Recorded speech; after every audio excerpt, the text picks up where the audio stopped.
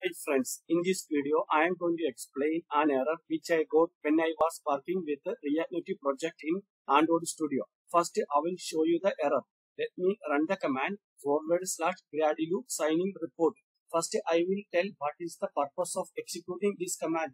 By executing this command we can see sh-1 sh-256 fingerprint certificates for our React Native project. We can use these certificates inside Firebase console to use Google signing, etc.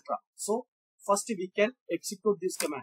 Look at here, I got the error /gradlew the term /gradlew is not recognized as the name of a cmdlet function, script file or operable program. Check the spelling of the name, or if a path was included, verify that the path is correct and try again.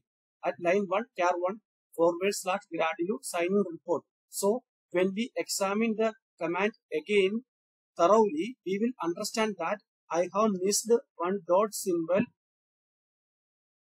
in front of this /. So the command should be /gradlew space signingReport.